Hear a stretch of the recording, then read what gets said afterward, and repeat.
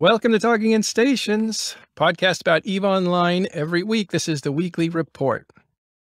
Today, we're going to talk about compression. It's definitely going to be something you're interested in at all levels of EVE Online, whether you're a harvester, an industrialist, a miner, or somebody who benefits from their work. You're going to want to know what happens with compression, and we'll know soon enough. We're going to preview that today. Also, wormholders finally get their wish for wormholes, which is the escape route that was Filaments are no longer viable inside of wormhole space. So you can't run away to Poshman and you can't run away to null-sec. Also, DBS, ESS, what's all that mean? This is the banking system that was created for null-sec ratting, money-making, basically destroying NPCs and gaining money. And that system has been tweaked in order to give players a little bit more money when they do those kinds of endeavors. So a little bit of a buff there for null-sec ratting. And then finally, the event is here, the Valentine's Day event, the Guardians Gala. So we'll take a look at that too and see what's going on there. All right, with me today is Kenneth Feld from CSM 16.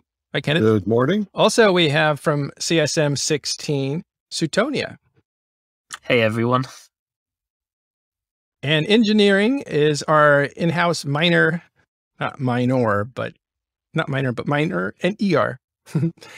Is Nick Bison. How you doing, Nick? It's a good day, everybody. All right, let's jump into this compression thing. Can you set us up for compression, a little bit of when it was first introduced before we get into where we're at now? Yeah, it was originally only on the Workwell, and you had blueprints and you had to use your 10 or possibly 11 manufacturing jobs to run the compressions.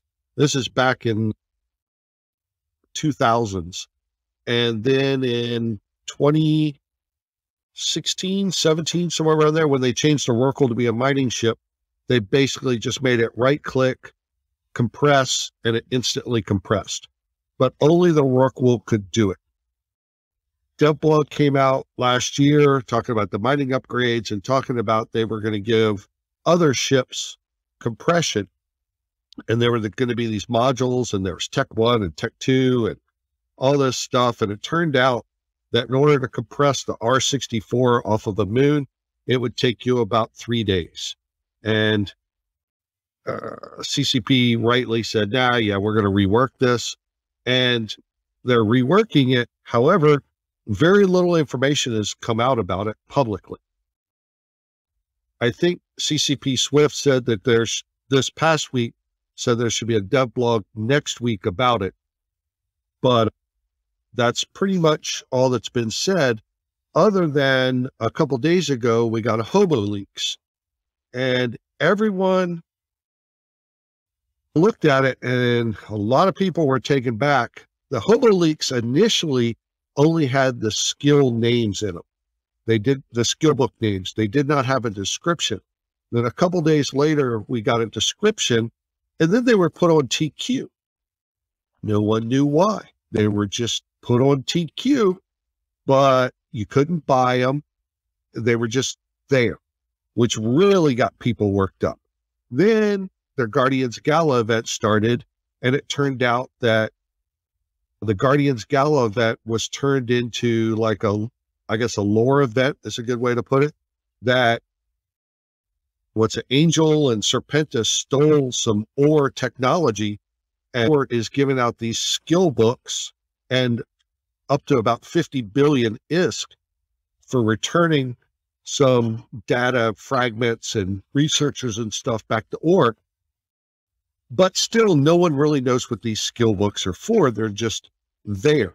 But the names of them are quite interesting. By the way, OR stands for Outer Ring Excavations, which is an NPC corporation, and they're the ones that develop all the mining technology. So one of them, there's two that basically have the same name: Shipboard Compression Technology and Capital Shipboard Compression Technology.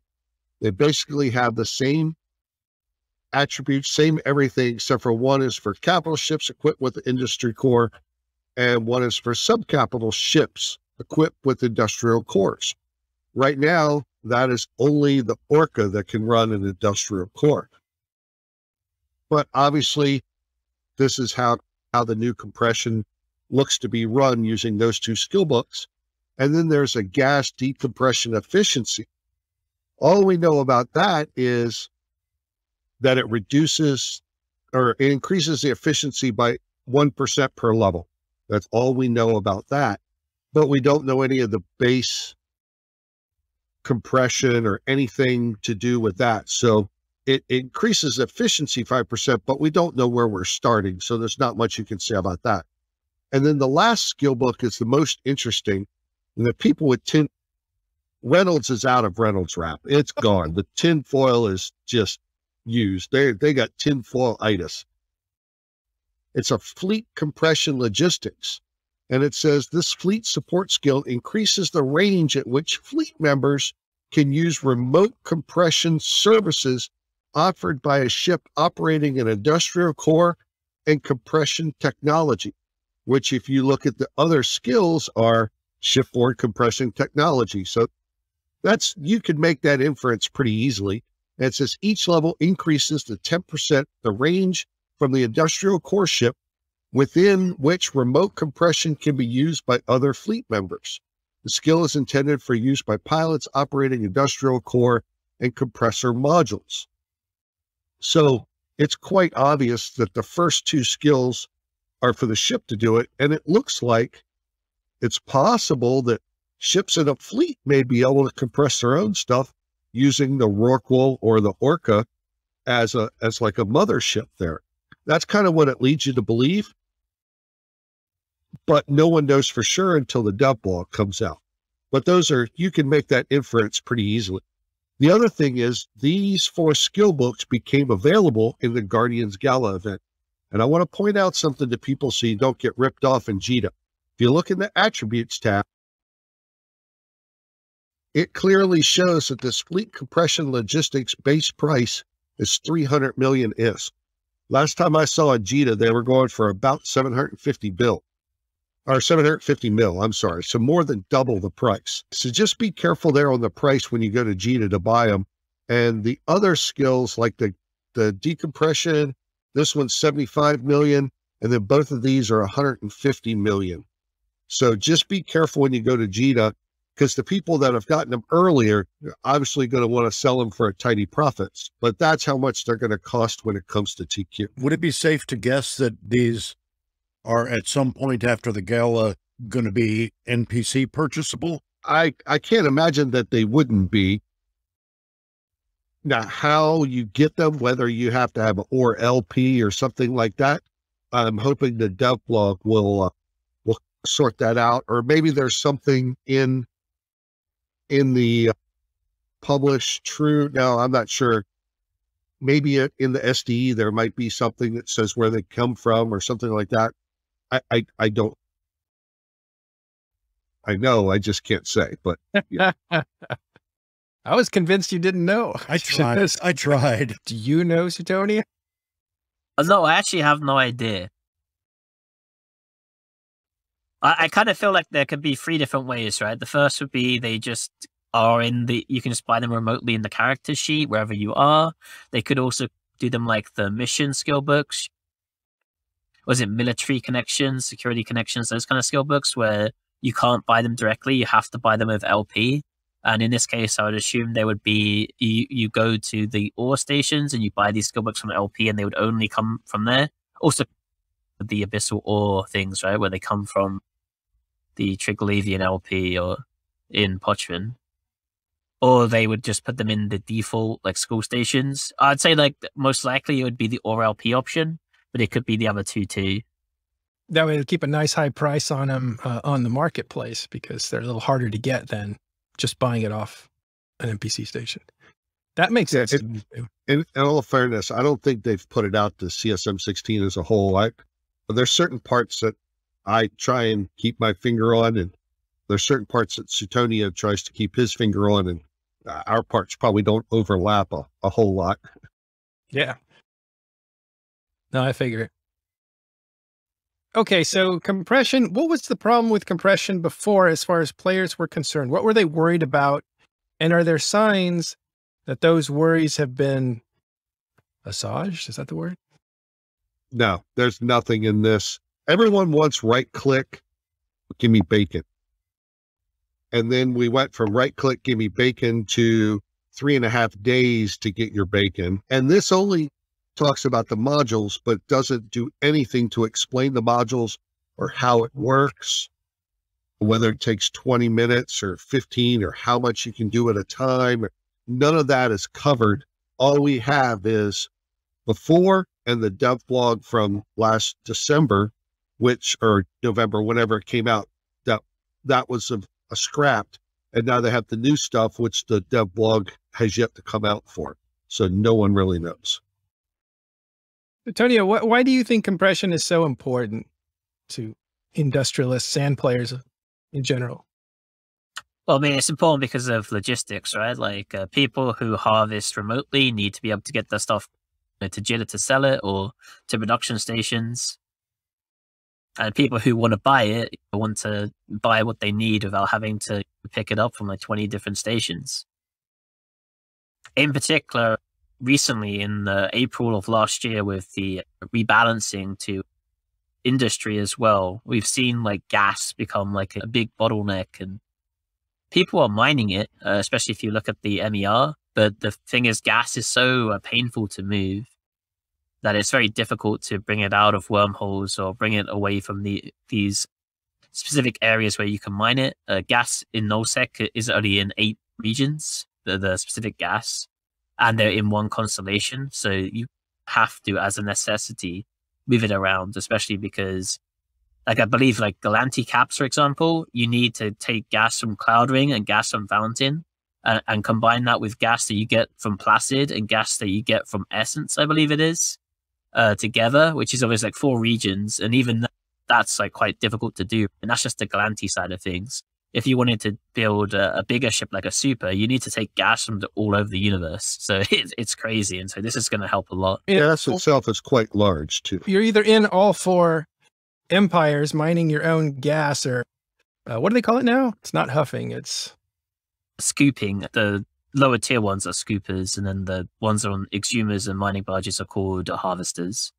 Okay, scooping your own gas, or you have to buy it off somebody else. And in order to make it worthwhile for them, they have to be able to transport logistics, that gas to the central market hub in order to sell it. And compression would help with transporting more of it with less effort. Nick's going to benefit from this quite a bit, potentially, if he could ever figure out how to compress his moon ore.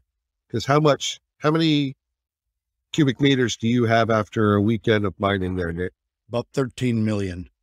Yeah. Just for an idea, PL's last mining weekend, we had 193 million cubic meters of moon ore in 34 hours of mining. I'm trying not to get too excited in reading this because it doesn't, even though it does pretty much address the Orca being able to do that, there's no limiters as far as security status. So will that be available in HiSec? I just don't know yet. So I'm not going to get excited until I find out.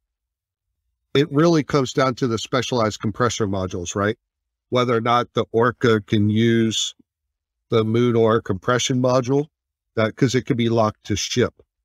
That's going to be and the same for, is the Porpoise going to be able to do it? Because the Porpoise got left out of everything. I would really personally love to see the Porpoise be able to compress gas. I've said that since before the original mining blog. That would be awesome. But what we have here in Hobo Leaks doesn't address it or talk about it at all. That'll have to be next week. The Porpoise is the smallest of the industrial ships, and that would be useful in getting it into wormhole space where there's gas to actually compress. Yeah, smallest of the industrial command ships that give bonuses out. But you can move an Orca into wormholes. It's just that it's a big ship, so it'll close holes behind it. Yeah, and it also can't get into any wormhole that's like under a class 2, I believe. And it also takes 4 hours to align and warp out. Yeah. Roughly. So a Porpoise would be really beneficial for wormhole exploring gas miners. Also, especially people from HiSec who just want to dive in for the day or the weekend. That was what that ship was made for. Not only their We found a nice use of it.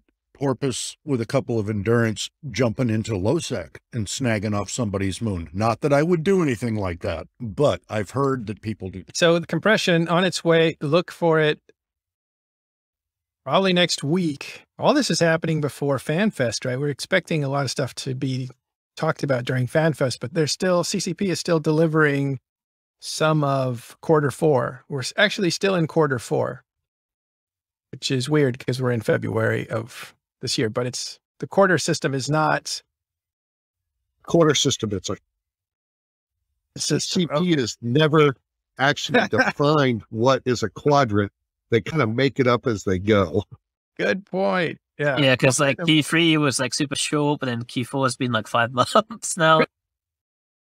Let's face it, they got some things that they pulled back, and so it extended their time. And that's the obvious.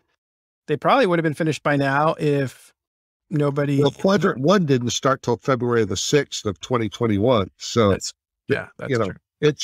They just make stuff up as they go. It's all good.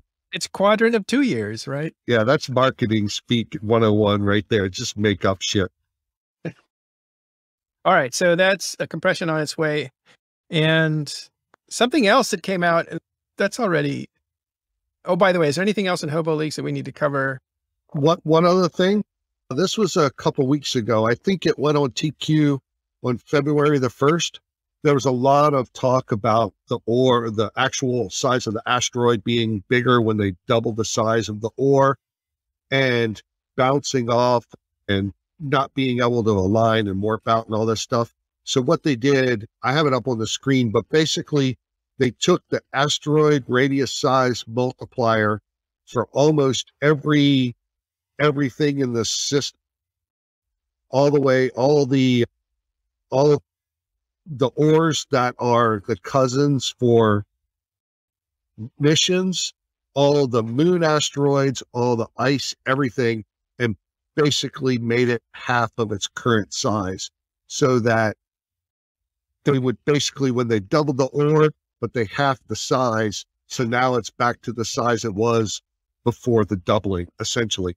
And I've gotten a lot of reports that the general crescent shape of the belts are back and everything basically looks normal. It looks normal, and I think I may have brought this up to you some other time, but we've been watching it fairly closely, and it looks like, and I'm not positive, but it looks like the quantities have dropped back down on the high-sec crescent-shaped ones. I'll get some more scans on that and get you better data. Okay. The crescent shape apparently was a big deal for some miners. Anybody know why? Absolutely, because high-sec miners, of which I include myself, are a lazy bunch, and they want to zoom in to one spot, warp my little group in and hit every rock that's in that asteroid belt. When they were the ball-shaped massive ones, you had to go out, send somebody, scout, make a couple of bookmarks so that you could efficiently hit everything around the area. And that's literally the biggest complaint of, oh, I ran into the rock when I warped. Well, don't warp to 0, scout it out. And that's what we had to do. I love my high-sec mining, don't get me wrong, but some people are lazy. There's probably some people that have had high-sec bookmarks on those belts for 15 plus years, mining the same belts over and over. And the size change messed all that up. And now the size change goes back, those old bookmarks are still usable again. I've seen a lot of celebration about that. In fact, a couple miners have actually returned to mining since that. So I guess it is an important change that crescent shape that kind of wraps the asteroid belt around the beacon and allows you to efficiently mine without moving too much. Yeah, there was a few cases where it was like super annoying too. There were certain ice belts where there was like a dark glitter rock, but because it was double the size as it was before, it covered like the actual warp in. So if you warp to an ice belt at 0, you would land like on the edge of this dark glitter rock, and it would move you off to like 30 kilometers away or something. Like, it was super annoying. I had the exact same thing happen to me in one of the belts. When that first happened, fat, dumb, and lazy, I warped my Orca and a couple of Mackinaws, and boy, we bounced. That's the first time I think I've ever had an Orca over 5K a second. If you had a moon with a 60-day pull with the largest asteroids too, when they came in to make the belt, they would start overlapping, and two Titans sit next to each other. They would start bouncing off each other you're trying to mine this rock and the rock goes flying across at 16K per second. And then it gets so far away and goes, hey, I shouldn't be here, and works instantly back to where it started. There was some of that going on. Because remember when moons first came out, if you wanted to mine them right away while they're forming that little ring, people would web them and slow them down enough to mine them before they would make it out to that ring. So they turn off all those, made it so you can't use all those effects on the rocks. Rightfully so, you shouldn't be able to web a rock. But now they just get so far away and they snap back to where they should be. And it was causing a lot of issues there as well. But you should be able to tractor beam a rock, maybe not web it, because you're not electronically interfering with a rock, but you could grab a mass in space and tether it or hold it. That would be logical. I still can't tractor a corpse, so why should I be able to get a rock? But you can tractor a corpse if you use the Blood Raider MTE. You guys are some sick people. Always wanted to drag my victim behind me. Let's move on to wormholes. This is a big deal. Sutonia, maybe you could take this one. Filaments have changed. Do you want to describe what filaments are and why they've changed? Yeah, so specifically, we're talking about the filaments that take you to another area of space rather than the PvE abyssal ones. So we're talking about the Potron ones, the ones that take you to Potron, and the Needlejack ones, which takes you to a system in null security space. Those have been blocked from being activated in wormhole space now.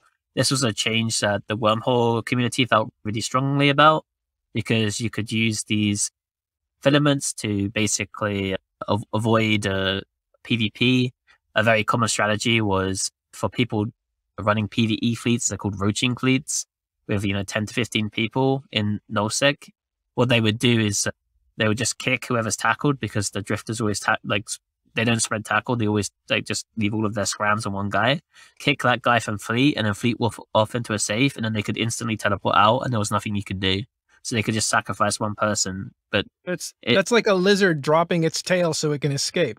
Yeah, basically just like sacrifice one guy, whatever cost of doing business. And then you teleport out to Potron where you're safe. You can instantly dock. There was one Potron filament specifically that you could use that would take you to a certain clade, where there's always a station in every single one of those systems. So you are 100% safe no matter what, basically, if you use that filament. The wormholers didn't like that, right? People were escaping. Yeah. Yeah, so it made it so it's like way harder to kill PvE groups. People were also using it to get stuff out during evictions, because you could just undock your ship, warp to a safe, and then the filament out with your ship without having to extract it through wormholes. That's why like hull control, etc., was super important. You can still, put your ships in a freighter or something and log off, but then that takes like more resources. You need the freighter there, and then you need to control the hull at some point in the future to get it out. And people were also, in the other way as well, people were using this offensively in eviction attempts, where you start an eviction on someone, and if the defenders actually show up, or they maybe get some help, or you go, oh, okay, no problem, we'll just teleport our eviction fleet out. So now they don't get anything when they should be able to kill you and punish you for trying to evict them. So it's a very good change, I think. Yeah. And for people who want to use them legitimately, like people who want to go to farm Potron or people who want to roam null-sec, it's not that hard to have a case-based connection somewhere in your chain. You normally have to go like 1 or 2 systems out to get one, right? So it's not going to inhibit people who actually want to do PvP or people who actually want to go to Potron, but it is going to take away a lot of that degenerate wormhole gameplay away. Yeah, so that's an important point here, is there were strategies that people were using to escape being punished in wormhole space. And CCP has said those filaments don't work anymore, so you can't use that to get away from danger. That's the change here that's big, and that's why wormholers are happy, because now they can probably get more kills. Yeah, and wormhole space is also meant to be the Wild West, so being able to just instantly get away from it is a bit of a issue thematically as well. What do you think about it, Sutonia? I think it's a very good change. I think there's almost no negatives around it and almost all positives. That's funny. That's what they said about filaments in the first place, right? Nobody could think of any negatives. Yeah, The initial needlejack filaments weren't that big of a deal for wormholes as much as the Pochman filaments were, because the Pochman filaments allow you to instantly get back to, well, not instantly, but you can like instantly appear in a system that has a station, and then you can probe a wormhole out or, teleport out back to a jitter and high security space really easily. Null-sec wasn't quite as easy because you could end up in the middle of Delve with your fleet, and then you're probably just as dead as you were. So it wasn't like super safe, or you could end up like in the middle of nowhere, and you'd have to go like 30 jumps to get back to jitter or back to your hole, whatever. So like the null-sec ones weren't as egregious, but the Pochman ones were really the problem. But they're all banned now, which I think is probably a good change. Yeah, the Pochman ones being an additional problem because you get to Pochman and then you're one step out of high sec, so you're pretty safe as opposed to the null-sec ones. You just wait the 15 minutes and you can do the second filament to get out of Pochman and you're guaranteed high sec. What do you think of it, Kenneth, these changes? And why didn't they just do the timer? Remember, like the spool up so that people can't escape right away. It takes them 3 minutes to... It's just too much. Why make it complex when it doesn't need to be? Just turn them off. They should have never been in wormholes. Let's say you want to explore wormholes as a solo player and you're just looking around. You're not ratting or whatever. But you have a casual play schedule. You can only play a few hours and you want to make sure you get back to your station. So that's where you begin tomorrow. Wouldn't the filaments work in that sense? You could do shallow wormhole exploration, right? Where you only go like 1 or 2 jumps deep and you stay around your area. So instead of going deep into wormhole space, what you can do is say, I go 1 jump away from the system I'm based. I probe, there's a wormhole here, there. I go into that wormhole. Then when I get what I want out of that wormhole, I come out of it. And then maybe I go another jump in my own space and then go into another wormhole in there. You can do that, right? Like shallow wormhole exploration. Yeah. Call Eve Scout. They'll get you out. That's right. That's right. There's a question out of the chat that I found rather interesting. Why is it not okay to escape a wormhole, but I can shoot a bunch of people in null and then filament away? They have 15 minutes to catch you, right? If you shoot them, then you get a 15-minute PvP timer. You can't use a filament with a PvP timer. I know some people, what they do is they warp to an area where it's pretty hard to catch them, like the ESS grid, because it's dead space, and they burn off for 15 minutes. The other thing is he's talking about escaping wormholes. In wormholes, when someone kills a Citadel, 100% of the loot drops. There's no asset safety. So if people are loading up DSTs with 65 or 70,000 cubic meters worth of stuff, undocking and then filamenting to safety, you could put a couple 100 billion, depending on what it is, in that DST and do it 4 or 5 times. And you're essentially denying the attackers that loot. And that loot was never meant to be denied. If you put down a Citadel in a wormhole and put something in it, whatever you put in it should be available to the attackers. You shouldn't have an easy exit that's basically, you can do it from being tethered. So, or maybe not, but it's close enough. But if they have hull control, you can't get out, and having basically a giant parachute strapped to your back is not in the how the wormholes were designed when Citadels were put in. Yeah, I'm not trying to be argumentative more than normal, but that sure makes null-sec kind of safe with just a right-click asset safety. Yeah, no, that doesn't exist there. But the filaments essentially made it that way because they could just filament their stuff out, and that was essentially asset safety for them. Using filaments as a workaround for asset safety penalty inside of wormholes. Correct. No longer possible. Correct. All right, cool. We'll see how that goes. Not a big surprise that it happened. It was something that was requested for at least 6 months to a year from wormholers. That was one of their big agitation points. So they finally got what they wished for, pretty much the way they wanted it. So there it is. Next is a big change that's happened. Maybe not such a big change, but it looks like the dynamic bounty system in null-sec and the encounter surveillance system, ESS, have changed their payout ratios and how much money it sequesters. One of you guys explain what that is and how it works and how it's changed. So before you had in the old, what's mostly changed, right, is they've changed how much money goes inside the reserve bank, so that now when you ran in a system, even if you're in the, I say the first thing that's worth pointing out is before the worst a system could ever get was at 30%, where you'd get 30% of your ratting ticks. You'd get 18%, I think, directly, and then 12% goes into the pool, and then there was like a bit in the reserve bank too. So you got a bit more than 30%. But that was like the lowest point. Now that's been bumped up to 50%. So now the worst you'll ever get is half your bounties. And what they've done is they've boosted up the amount that goes into the ESS reserve bank so that you'll always get 100% of your bounties in some form. So now, for example, if you ran in a 50% system, you would get 30% is what you keep. 20% goes into the main bank, which you'll get after two hours approximately. And then the other 50% goes into the ESS reserve bank. So now you always get the 100% of your bounties, even at the lowest possible point at 50%. And it's like scales directly up, right? There's no longer a function of sink in here with money sinking out of the game or potential money sinking out of the game. There still can be. If someone takes from the bank, right, like you only get 70% of the value or something, so money can get destroyed then, but now nothing goes poof. Nothing directly from ratting goes poof. Everything goes somewhere. And it can be destroyed between two people fighting over it, but nature itself hasn't made it go poof, gone.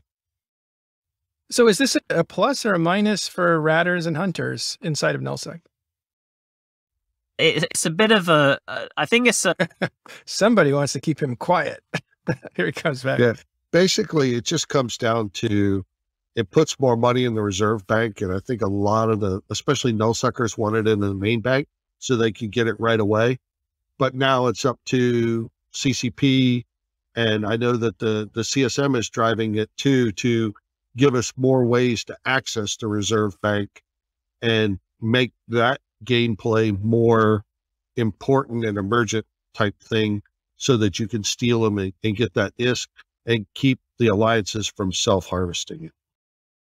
Yeah, so even before this change, right, the amount of keys that were dropping were less than the amount of money that was going into the reserve bank. So there was already like a surplus. Like even if every single key that dropped was being used to take from a reserve bank, like there would still be more money in the reserve banks than what would be possible to take with the keys. So now with this change on top of that, it's like obviously going to be even higher. We put forth several ideas that CCP is looking at to make them more available. Sorry, this was one of them, or this put more money in the reserve bank. CSM had a brainstorm session with CCP last week, and we put forth several ideas to be implemented so that the reserve bank is more accessible by players. Would you consider it inaccessible now? Yeah, it's a bit right now, right? Like the money really only ever goes to like the person who buys the key, and then they make a small bit of profit on it, or it gets nationalized. Like I think like Fraternity and Horde do this, where they have like buy orders up for the keys, and SIG groups, these special interest groups that go to low-sec to farm this, and then they sell the keys to the Alliance, and then the Alliance uses them. And then you also have PvPers who get the keys themselves, who takes it, but it very rarely goes to the actual ratter, the money that's in the reserve bank right now. Oh, the reserve bank. Yeah. Yeah. People, like if you ran into a reserve bank, you're not, the money that you put into a reserve bank, you are probably not seeing it. All right. So that's the changes for a DBS/ESS system out there. I saw some people talk about it, but nobody seemed to be angry or agitated or excited. So it seems like it's... I actually thought there was a lot of excitement initially when people thought it was going into the main bank. Because a lot of people were excited about that prospect, right? Because the main bank seems like such a great... Everyone seems like pretty happy with it. And people thought, oh, I'm going to get more ISK. It's just that people would like, I'd just have to be more active in defending it. And roaming gangs might be able to steal more from me. but I'll be getting more overall. But actually, all of the extra stuff is going into the reserve bank. So the excitement for that kind of died out at the end of the day when people realized that. I see. And now Kenneth's statement makes a lot more sense, that CSM is aware of that pain point and has talked to CCP about it. Guardians Gala. So this is another event, not unlike the Doctor Who event that we just went through, or Convergence event. The Convergence event was very simple to get involved with, and it was relatively easy to survive encounters. This new event, the Guardians Gala, is a pretty tough event. It's hard to find, and you have to be relatively well equipped to fight your way through this. But there's some really big money to be made here, especially if you find one of the lucrative scientists. Can you guys tell us about the Guardians Gala, whoever is participating in it? So there's Guardian Gala combat sites that spawn all over New Eden. So that would be K-Space and Wormhole Space.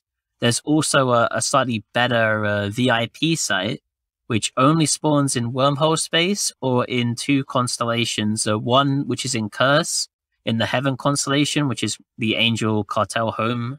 And then I believe one in the Phoenix constellation in Fountain, which is the Serpentis home in the lore.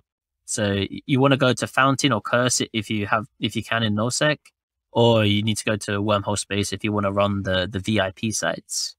And the VIP sites have much more lucrative loot, and they have the chance to drop one of those Ore Research guys. I think there's only going to be 50 total that'll drop. I'm not sure. But they tuned it so that if the average number of sites ran last year is roughly the same as this year, then it's going to drop about 50. However, if more sites get run this year, it could be 55. If less sites, it could be a few less. Yeah, so there's not a hard cap of 50, but approximately 50 will drop. And you can sell those in the ore stations for 1 billion ISK. Each. Wow. Yeah, the patch notes say roughly 50. They're not really sure how many got killed and how many got abducted, so they're paying 1 billion ISK for any of them that get returned. Well, it's good to be a scientist. The nice reward to be recovered. So all of these sites, they drop Ore Research data fragments at the end from the boss. Kenneth talked about this earlier with the Skillbooks, but basically you can take those data fragments to the ore stations in Outer Ring. Once you get enough of them, you can turn them in the LP store. They require 0 LP, so you don't need to actually run any ore missions or anything. You just need the data fragments, and you can turn them in for the Skillbooks to get them earlier than when they release properly when the compression update comes out. There's also skins and stuff like that, the Spirit skin line, which was there before. There's also a reward track of where you get some more skins for the, I believe it's the Serpentis and Angel Cartel ships. There's a bunch of new boosters, which are really overpowered, and just the normal event fair stuff, like fireworks, trinket items, that kind of stuff. Yeah. And on the market, they've actually re-released the Eros Blossom skins, which we haven't seen in at least 2 years. Those go for and Heart Surge. Heart Surge comes out every year, yes. But yeah, they're the Valentine skins. Yeah. But the Blossom ones, the Eros Blossom skins, I think they were associated with fundraising the first time they came out. I think you're thinking of the Rosetta Dawn skins. Oh, you're right. Yes, you're absolutely right. These ones I think have never been fundraising. They're just limited edition in the store. I don't know why I'm so fond of those skins. They look... It's because they're pink.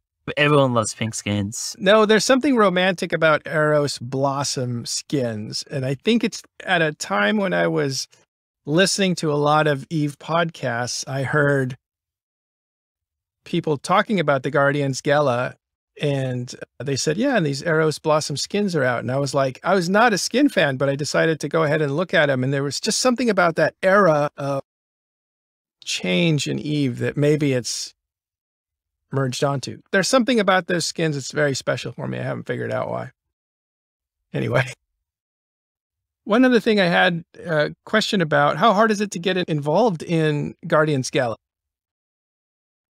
So they're tuned to be, I think the basic ones, they're tuned to be runnable in like a in a heavy assault cruiser or like a decent fit battleship generally. I ran the hard sides in a Hyperion solo.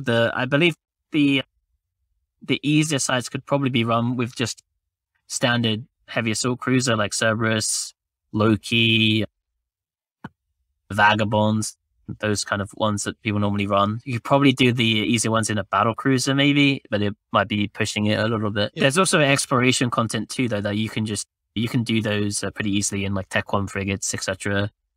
If you don't have the skill points to fly hacks or battleships. And not to throw fellow CSM member Billy under the bus, but I know that him and CCP Swift were happy because there's a new clothing, something or other that goes along with this.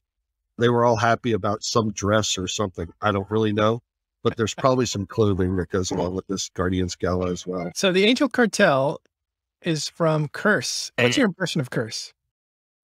Curse is just a good place to stage out of if you want to mess around with the locals.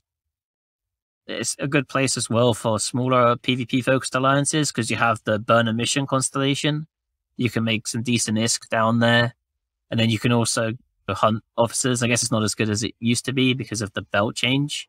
But you can make pretty decent like money in Curse without having to invest in like a lot of sub upgrades and things like you have to do in default null. And then Curse also has tons of stations, so it can support quite a few groups living out of there. Like almost I think every constellation has 4 or 5 stations that you can use.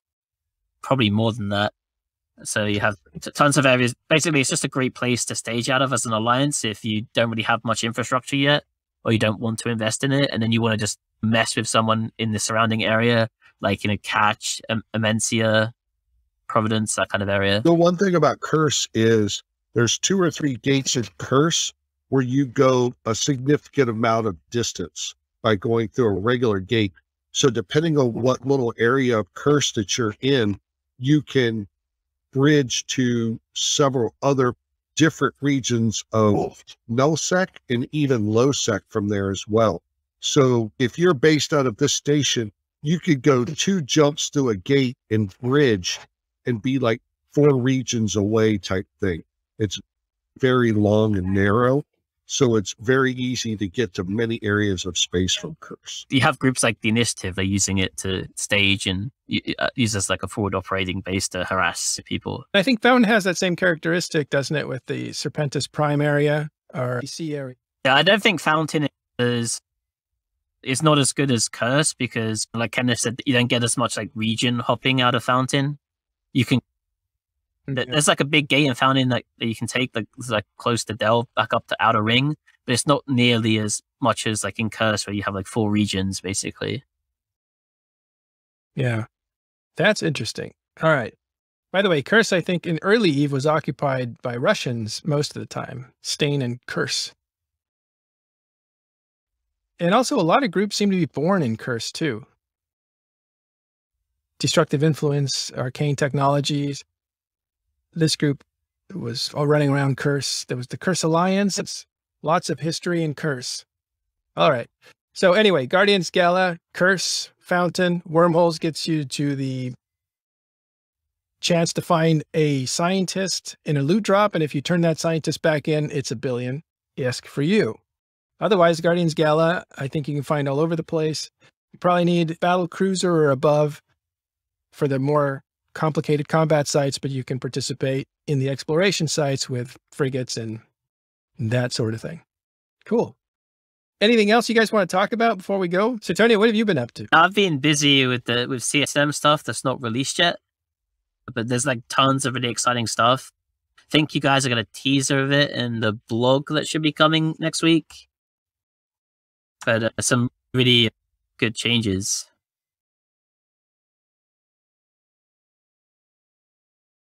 My stuff's kind of been winding down. Once compression is over, a lot of the industry stuff, remember the dominoes I kept talking about? We're running out of dominoes. So it'll move on to other things. And then they still said back in December or whenever, that end of the year industry thing, that they were going to look at capital prices or dread prices or something. They were going to look at something along there. That's still kind of going on in the background and a few other things, but really looking forward to compression update because this will be the first carrot that we've had in quite a while. So you're saying this is going to be good for people who were hurt by the scarcity era? It's not going to be bad. Let's just put it like that. Okay. I don't know if it'll make up for everything, but you'll find out more next week. Nick, what about you? What have you been doing? Just setting up my little tiny high-sec area that I'm playing in right now. Time's been a premium, so linking together with a couple other folks, and I've done a little ninja low-sec mining, and somebody leaves their little R16 unguided, we'll be happy to take that over from you. And we'll leave off with this. Don't forget to watch episode 2 of The Travelers, New Eden Travelers. That is a series put together by TiS and Mark726. Both of them very notable players for their exploration and their lore. So check that out, episode 2 of The Travelers. And this one is, I believe, Major Tom, which is a neat little mystery. So check it out, find out more information on that. We have a link for you. I'll go ahead and put it in chat now. I beat you to it. Good, thanks. All right. Well, thanks very much, Sutonia and Kenneth, for coming around. Thanks for engineering, Nick. And we'll see you guys next time on Talking in Stations.